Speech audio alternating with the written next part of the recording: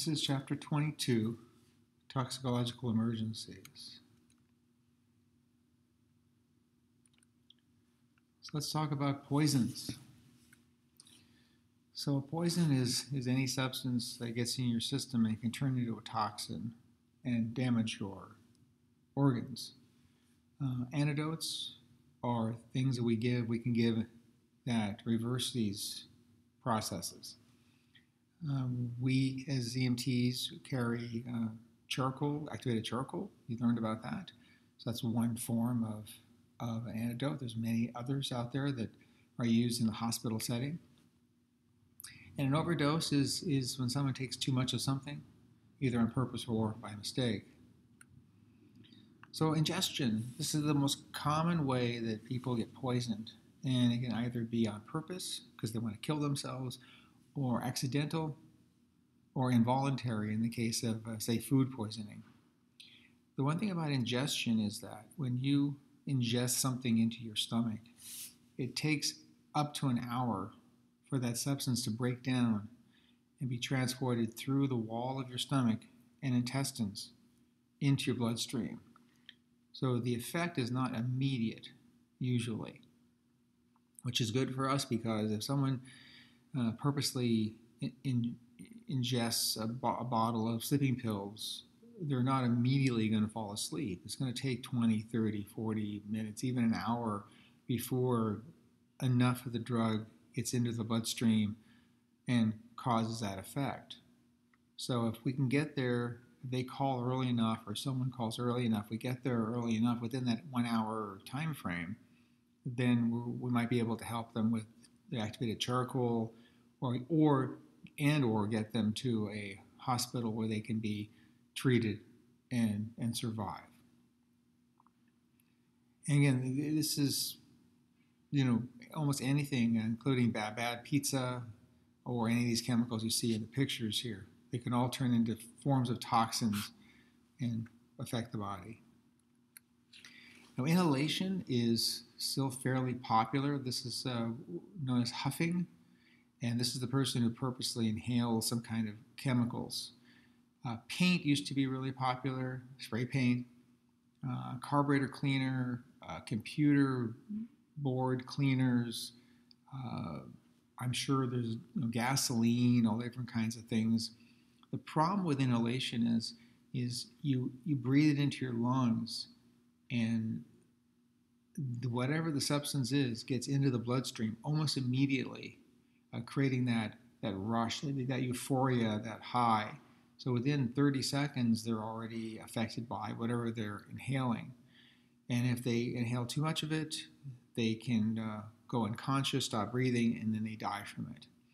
So primarily for us, when it comes to people who are huffing, whatever the substance might be, our main priority, of course, is airway breathing and circulation. Make sure that they're breathing bag valve mask ventilations, and of course, the effects on ourselves. So if they're in a small room and they've been huffing paint or whatever the substance might be, you want to get them out of that room into fresh air for your own safety as well as the patient's care. Injection, of course, probably the most common thing people inject is heroin. But there's other things as well. They pop all different kinds of things and inject all different kinds of things in there on purpose. And it's a fairly rapid absorption rate. So if someone injects themselves with, heroin or gabapentin or fentanyl or whatever they might be, or a mixture of whatever they might be doing, it gets into the bloodstream pretty rapidly. And within about a minute or two, they're feeling the effects. So if they did inadvertently give themselves too much, within a couple of minutes, they can go unconscious and stop breathing. And again, we're right back to the ABCs and making sure that they're breathing effectively, and if not, then we ventilate them. Now, absorption is another way that people get poisoned. This gentleman right here, he works at a nursery, obviously. He's been sweating all day. He's been lifting flowers and bags of lime and all that great stuff. And then one breaks open and the powder gets on him. Well, he's been sweating. He has water in his airway, meaning the saliva basically. And the problem with lime in particular, in this case, is lime reacts to water. So when it comes into contact with liquid, it starts to burn. It heats up. So now this gentleman, his skin gets red. It starts burning. If you get it up his nose or in his mouth starts burning. So now we're talking about this essentially is a hazmat incident. You don't want to walk up to this guy and start, shaking his hand or helping him brush off the dust, because you don't want to get it on yourself, because guess what? You're probably sweating as well. You also have saliva and water in your airway, essentially.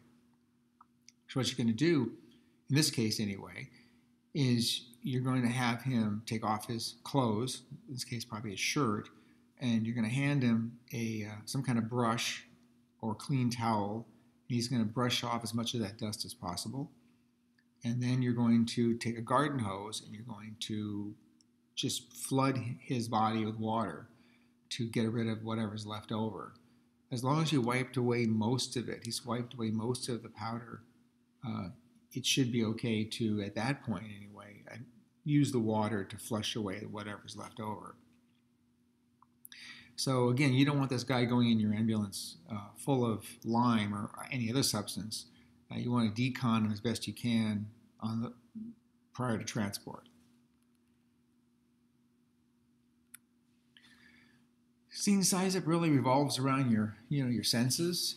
Were you smelling something bad in the house? Are you seeing something? Are you hearing something bad? You hear puking. Someone's puking their guts out of the bathroom. You smell vomitus down the hallway. There's diarrhea everywhere on the walls. You've got drug paraphernalia, and you get the idea. Bottles of alcohol and such. Your primary assessment is basically the same as any other patient, and you're looking for ABCs and LOC and all that. The one thing about poisons is if we arrive on scene and they're disoriented or unconscious, or their vital signs are really bad, really low blood pressure, really high heart rate, their breathing is ineffective, that's telling me that this substance, whatever they got in their system, has gotten into their nervous system and it's affecting their brain and brainstem, which means we're already well behind the curve and we cannot really do much for this patient in the field except airway control, protect the airway, suction, nasopharyngeal airway, BVM ventilations, high flow O2, whatever is appropriate for the patient. Not much else you can do, and rapid transport to the hospital. Secondary assessment, of course, if there's family or friends, or if the patient is awake and able to answer questions, we're going to ask the same kind of sample questions. We're going to ask what they took, how much they took, when they took it, of course, and really important here is why they took it. If they said, I want to die today, I have this big EMT test coming up and I want to die, well then obviously, then this becomes now a suicide attempt and the police get involved in all of it. But ultimately your treatment is the same. Get a set of vital signs, and monitor those vital signs every 5 minutes, because as this substance in there, let's say they ingested something like a bottle of pills, as these pills break down in their system and more of it gets into their bloodstream and more of it gets to their brainstem and brain, they're going to become more and more symptomatic. You also might want to ask them, or maybe the family or friends, did the patient vomit? Now, when a person vomits, usually only a small percentage of the stomach contents come out. So look in the vomitus, if it's still around, for pill fragments possibly. They might tell you that some of it might have come up anyway, but it's not all of it will have come up. It's still in there. If the patient's awake and alert and cooperative, if they have a gag reflex, if it's been less than 60 minutes, if they have not ingested any kind of iron tablets or hydrocarbons or acids or alkalis or any isolated alcohol, then more than likely you'd be able to assist them with, or give them, activated charcoal. The dose for this is 1 gram per kilogram of body weight, up to 100 grams for adults, and I believe it's 25 grams for pediatrics. Usually, in most cases, this would be a base hospital order. You'd get an online medical direction from a nurse or a doctor on the radio, and they would tell you the dose, whatever it is. But that's usually the range that you wind up using. It does have some contraindications, like I mentioned already, but it has some side effects. And the number one side effect is vomiting. Usually when people drink this stuff down, they usually barf it back up again too, unfortunately. So it can get really messy. So it's a really good idea to have some kind of barf bucket ready and suction ready just in case with this. But they have to be awake, cooperative, alert. You cannot give it to somebody who's semi-conscious or sleepy, because if they do vomit, in that sleepy state, they can then aspirate that vomitus into their lungs, and that's really bad. Different types of poisons. So carbon monoxide is a product of incomplete combustion. So that could be a car, a motorcycle, a motorized scooter, a fireplace, a gas stove, an apartment fire, a house fire, a brush fire. I mean, it could be anywhere that there's incomplete combustion of some type of hydrocarbon or some kind of product like wood or something that's combustible. You're going to have a carbon monoxide release. The thing about carbon monoxide is it's odorless and tasteless. Now, even though the other substances that are burning off, the phosgene gas and the carbon and all that stuff, it smells like smoke. The actual carbon monoxide itself is not, there's no taste or smell to it. So technically, you could have a person who is running some type of gas heater, and then for some reason the vent seals up, and then the gas heater, the byproduct of the gas burning, has carbon monoxide in it, and it's odorless and tasteless. Early signs and symptoms: headache, dizziness, nausea, vomiting, probably the most common ones that I've seen. Late signs: confusion, unresponsiveness, and eventually their skins will turn cherry red, bright cherry red, and it's because the carbon monoxide strips the oxygen from the hemoglobin in their bloodstream, and it replaces that with the carbon monoxide. So eventually they get so saturated with carbon monoxide that their skins turn this bright cherry red, unnaturally pink looking skins. Again, it's really late sign. Usually they're unconscious or dead by the time you see that phase. Treatment is going to, number one, is get them out of the environment, and obviously you're going to protect yourself. If you shouldn't be entering an environment that's unsafe unless you're properly trained and equipped to do so. But get them out of the environment, give them high flow oxygen, 15 liters per minute, or bag valve mask ventilations. And if they're unresponsive or they're pregnant, you're going to be transporting them to the hyperbaric chamber, and that is in Hillcrest at UCSD Hospital. You can read up on S-134 of your county protocols. Cyanide's pretty rare poison that we encounter, but it's all around us. Cyanide is in certain types of fruits like apples and peach pits and apricot pits and all those things. And there have been stories about people who will grind up 10 or 20 or 30 apricot pits or peach pits, and they'll drink them down, and they get poisoned from the cyanide. More commonly, though, and again, very rare, is probably from an industrial site. A lot of industrial manufacturers, they use this in their process. Chroming plants, photography,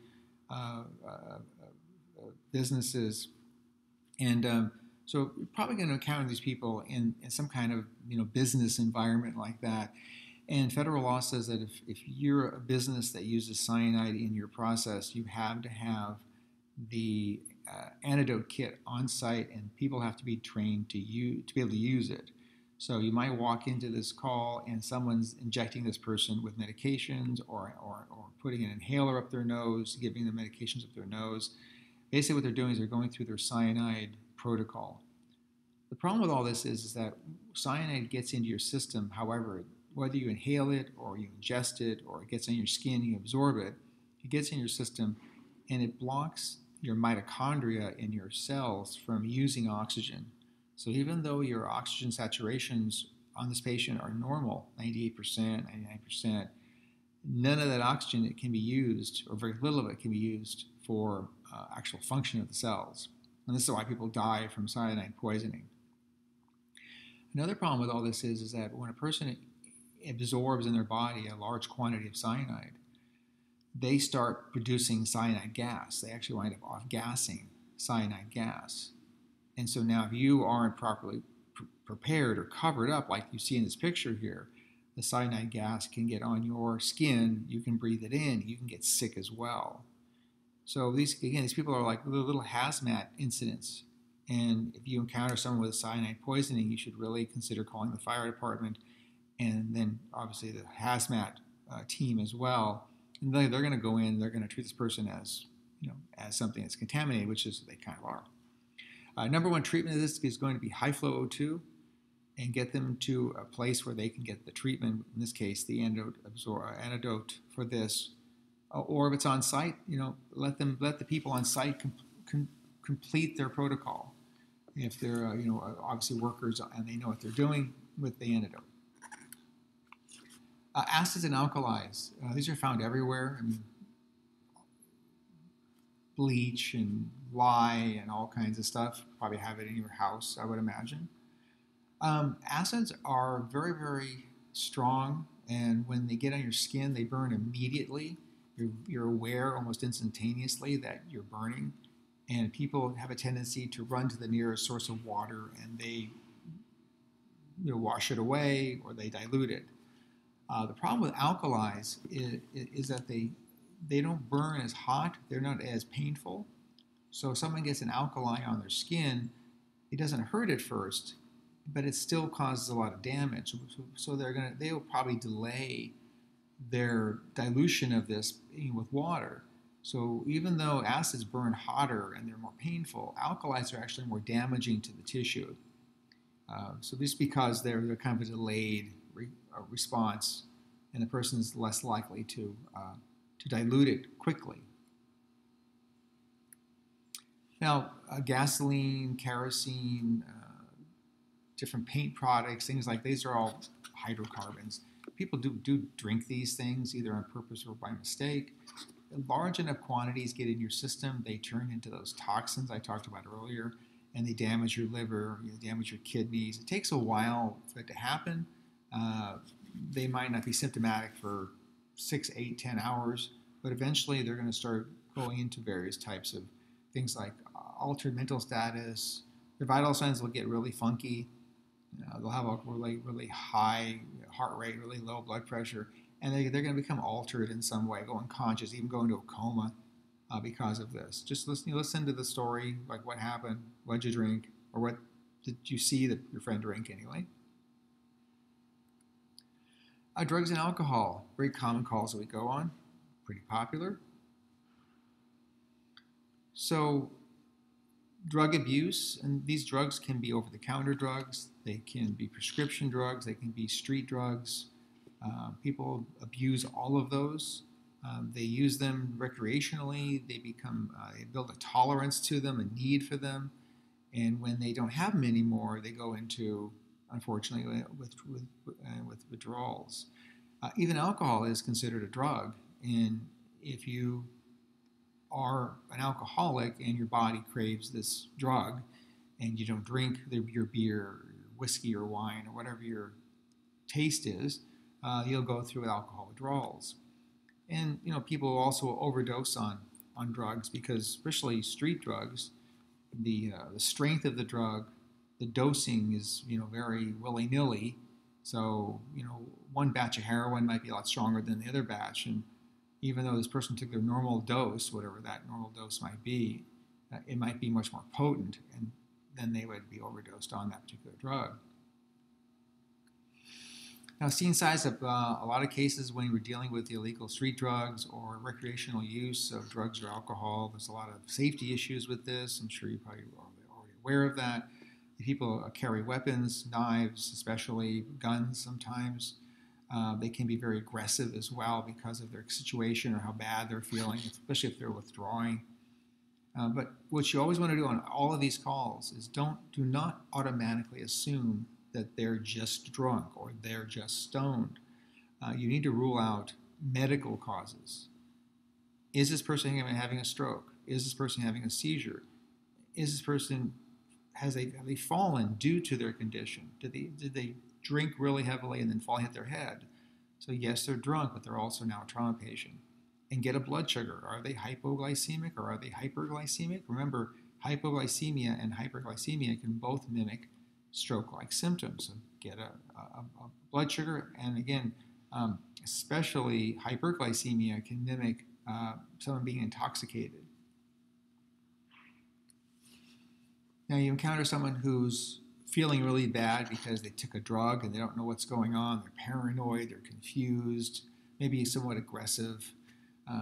Remember, people that are in this state, they have a really big personal space. So stand 10 feet away. Explain clearly to them that I'm not a police officer. I'm an EMT. Your friends called because they were concerned about you, and you're not feeling good today. It's because maybe you took a drug. I'm here to get you to the hospital so you can feel better. What do you think? Can I come and talk to you? Is it okay if I approach you and talk to you? In most cases, this works. In most cases, they'll calm down, they'll sit down, the muscles will relax, and you'll be able to slowly approach them. And of course, be careful with this. If they're not really buying the whole the whole friend thing, then it's time to call the cops if they're not already there, and maybe time to restrain this person.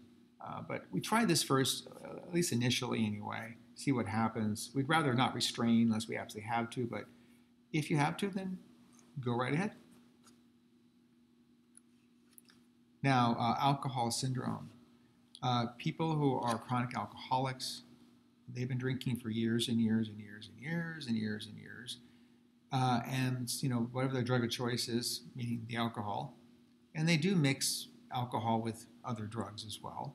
But they have this condition called the Wernicke-Korsakoff syndrome. And these are the medical conditions that go along with alcoholism.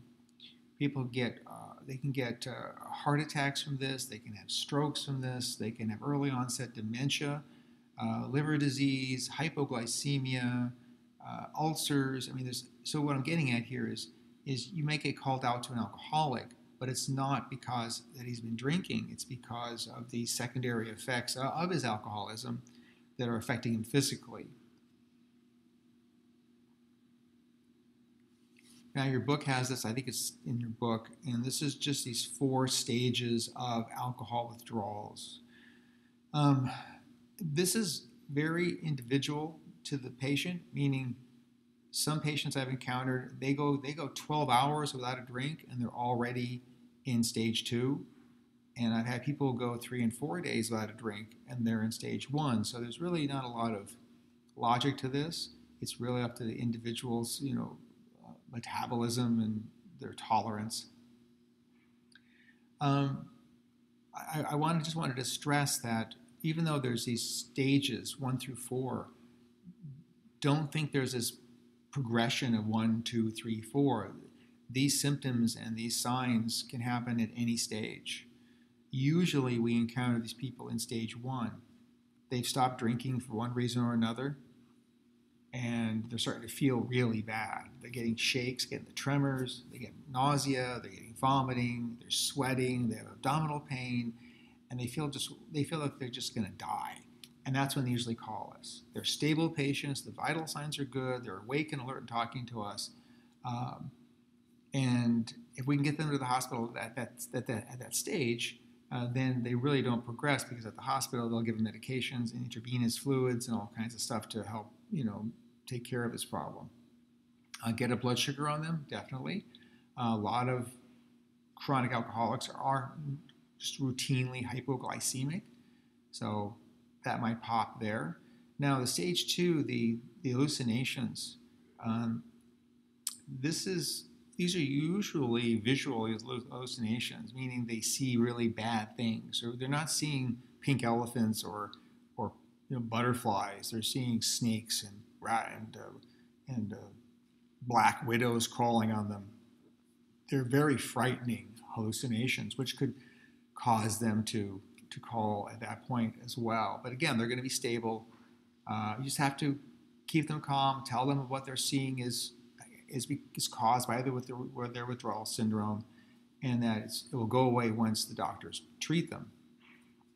Our biggest concern, or our second biggest concern, should I say, are the actual seizures. Now, again, these seizures can happen in any stage of this, but withdrawal seizures, we talked about this a little bit in the seizure lecture.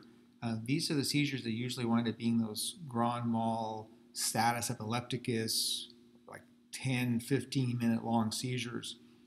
So if you are talking to a person who's going through withdrawals of alcohol and you say, have you ever had a seizure before from this condition? And they say yes, I would probably just get your BVM, set it kind of out of sight on the side there, and get your suction and set it over there next to you within arm's reach, just in case they start seizing and you need to support some kind of airway on them.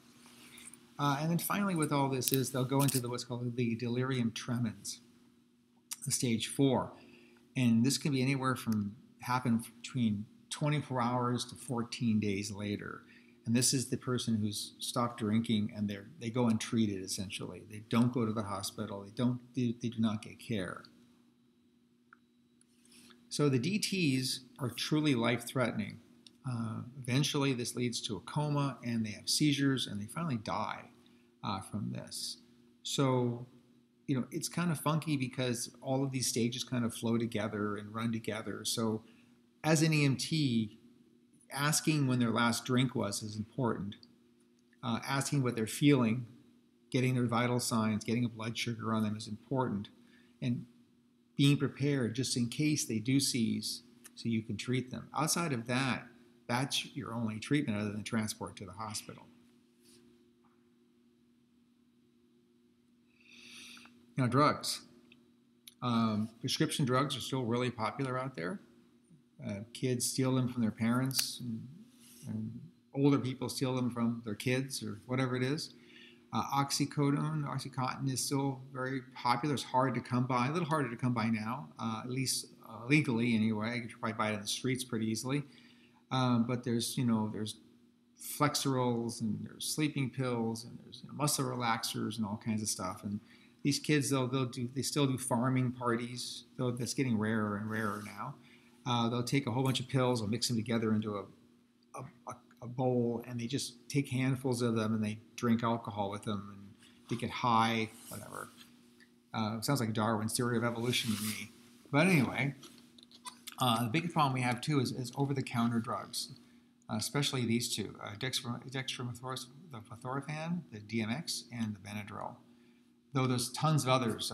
People use all different kinds of cold tablets and cough syrups and cold medications, and it's amazing what people will ingest to get high. DMX is a cough syrup, and it's in most like NyQuil, those kinds of things, like cold remedies. And kids will drink I think if you drink like a half a bottle of NyQuil, it gives you like hallucinations and sometimes even like out-of-body experience as well. That's why the kids use this, obviously. The problem is it can cause some permanent damages, and you get enough of it, you can actually die from it. Benadryl is it's a antihistamine, and what it does is it because it blocks the cholinergic effect. So we have this it's called acetylcholine, and it's a neurotransmitting substance. So what it does is to dry up your runny nose, to dry up your itchy, watery eyes. It blocks this transmission of acetylcholine across these membranes or these nerves. But the problem is when people overdose on this stuff, it almost completely blocks it, and they get really hyperthermic, and their body starts to dry out, and they become altered, and they start seeing things, and it's high doses can really screw someone up. And eventually they can die if it's a high enough dose. It's there's a saying they used to, and I don't remember the whole thing. It's like hot as a hot as a hot dog or something, and dry as a. You guys get the idea. So basically, their skins get hot and they get dry and they get flush and their mucous membranes dry up and their heart rate just goes crazy really fast, and they have an altered mental status. You take their temperature and it's 104, 103, 105, and more than likely their pupils will be really dilated, big dilated pupils, and that's a Benadryl overdose. Can't mention the field. They do have an antidote for this in the hospital, but other than support and cool them down with ice packs, oxygen support as needed, get them to the hospital. There's a lot of street drugs out there. PCP has come back. It's now a designer drug, so not quite as lethal as it was back in the early 90s, but it's still around and it still affects people. It gives them that disassociative, out-of-body experience, and they don't feel pain. And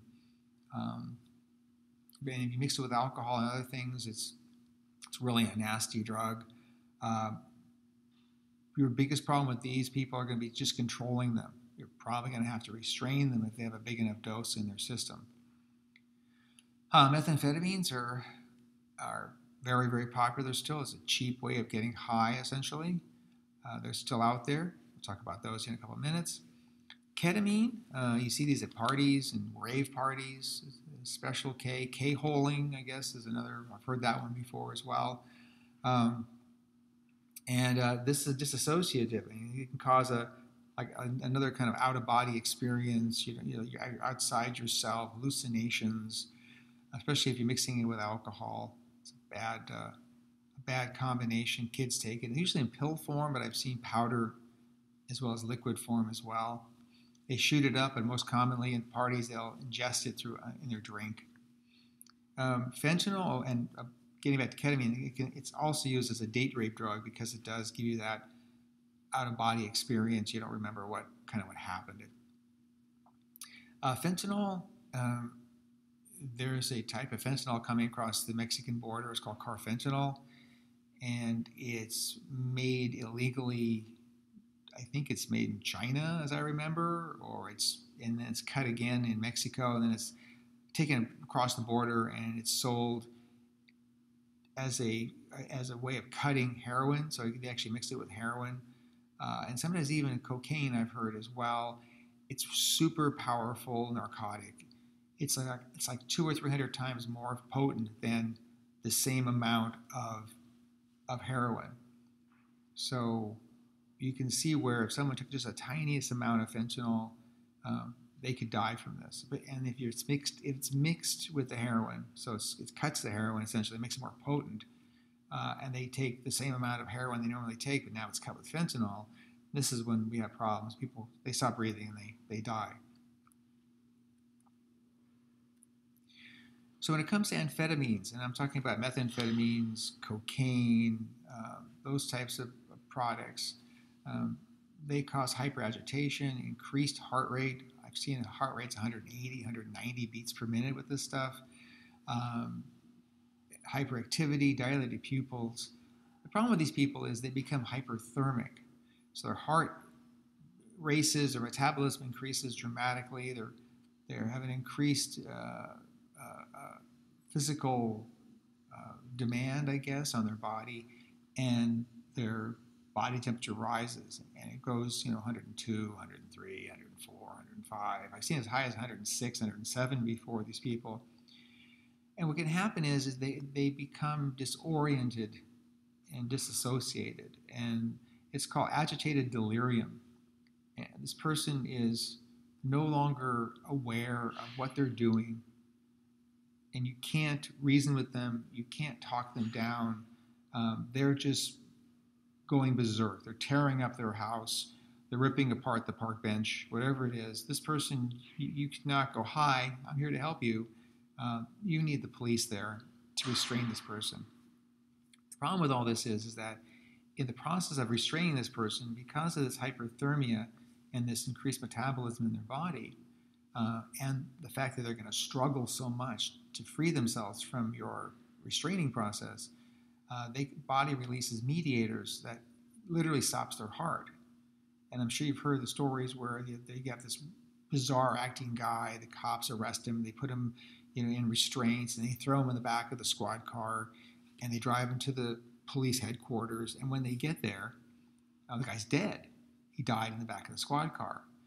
And so this is why cops, when they encounter these people now, they don't just haul them off to the jail anymore. They call EMS because it's a big high liability for them. So our number one priority here is airway control and cooling them down, getting ice packs on them and cooling them down. Otherwise, they're gonna seize and then go into cardiac arrest.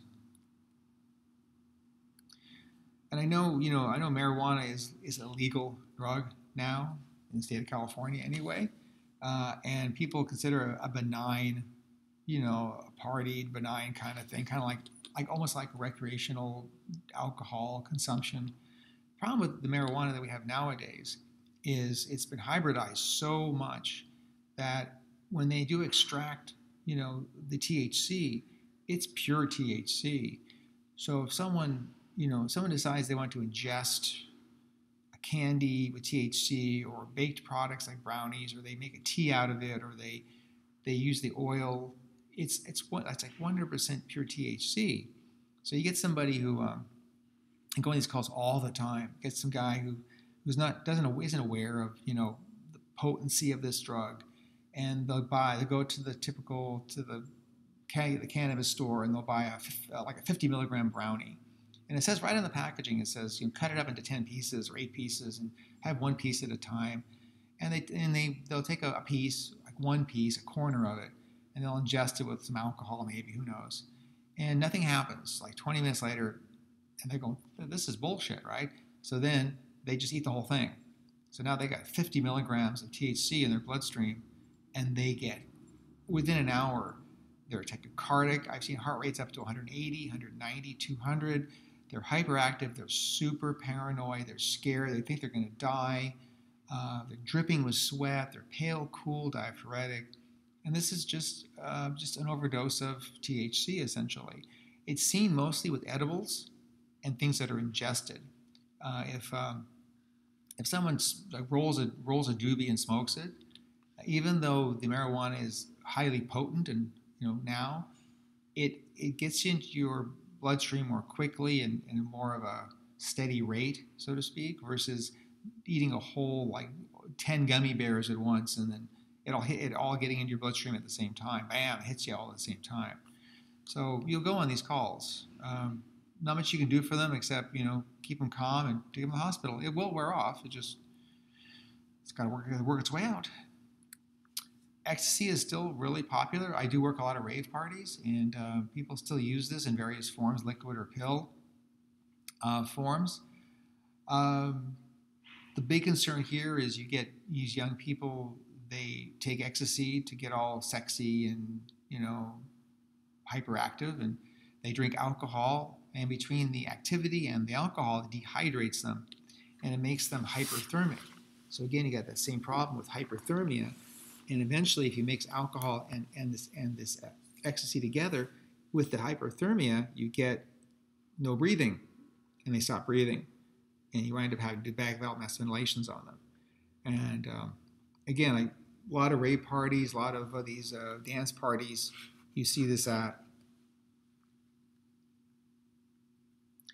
Heroin is very, very popular. In fact, it's now crossed over into pretty much all socioeconomic levels in our country. So it's not just the lower class of people, if you want to use that term. Rich people are using it. Middle class people are using it.